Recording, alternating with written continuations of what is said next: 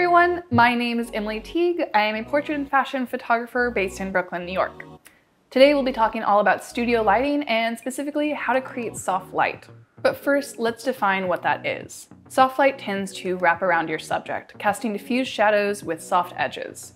The transition from light to dark is gradual. Imagine a gradient for this. Whereas with hard light, you're getting those abrupt and defined lines between the light and dark.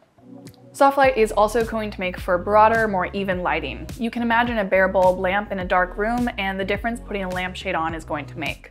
That shade is diffusing the light and making the light across the room softer. It's going to feel more inviting. With hard light, you're going to get more texture, whereas with soft light, our textures are going to appear smoother.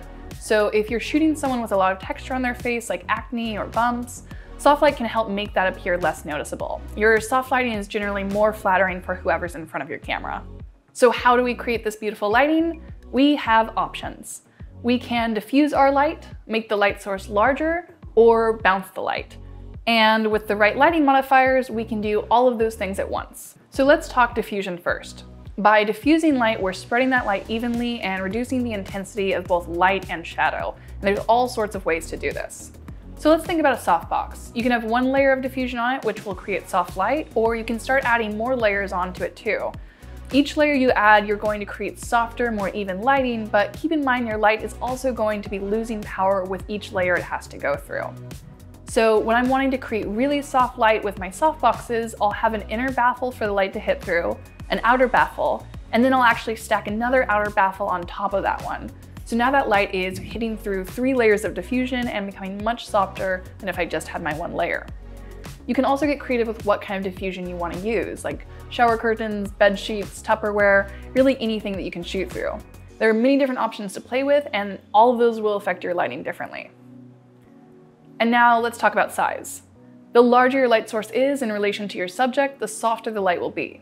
So if you have a 100 centimeter softbox and you also have a 175 centimeter softbox and you trade them out to be at the same place on set, that 175 centimeter softbox is going to give you much softer light. Just keep in mind the size is in relation to your subject. Finally, bouncing light. When light hits a white or light colored surface, it bounces back. So we can think about a white V-flat, a white wall, or a bed sheet that's being held up. When your light hits the white surface and reflects back, this can fill in the shadows and add soft light to your model. We can imagine one light right overhead your model and the dark shadows that could be cast underneath the jaw. A white surface underneath your model can bounce some of that light back up onto your model and lift those shadows up a bit. Another way to think of this is if instead of shooting our light directly at our model, we instead shoot it directly towards a white V-flat that will then bounce that light back onto our model. Like we talked about with diffusion, the power and intensity of your light is going to be cut when your light is bounced. You're also bouncing off a large surface, which is going to create a broader, more even spill of light on your model. Another way for light to bounce is inside your softbox. I'll talk about my Elinchrom Rotalux softboxes for this. Inside, we've got the silver, reflective, and textured fabric. This silver lining is going to reflect and bounce our light while also increasing the output. So if I'm on set and my goal is to create really soft light, the first decision I'm going to make is to shoot with a large inverse mounted softbox instead of direct. This means my strobe will be pointing towards the inside of my softbox instead of the diffusion baffle. So my light is going to hit the silver inside, bounce all around this textured silver fabric, come through the layers of diffusion, and result in really beautiful soft light. If I wanted to get real crazy with my desire for soft light, I could do the same thing with the inverse mount, but have it directed towards a white V-flat where it would bounce again and then come back on my model. I could even have the V-flat, it's bouncing off angled so it hits another V-flat and then that light comes back on my model. That would result in some super soft light. Things to think about though. 1, you need to make sure you've got enough light output for a proper exposure because you're losing a lot of light with all of that bouncing and diffusing. And 2, your light is now going to be super soft and broad, but it might be a little flat too. I absolutely love working with soft light, and this is just my personal style, but I also love my shadows and having it on the more dramatic side. So I probably wouldn't go as far as the diffused and flat look unless that's what I was trying to achieve.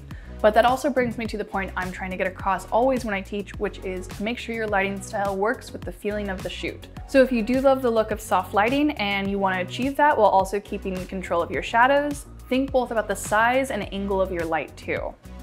If I raise my light up above my model and have it coming down, that light isn't going to be able to reach every part of her, like under her jaw or collarbones, which is going to result in some soft and flattering shadows that also add depth to the look. And that's all for today.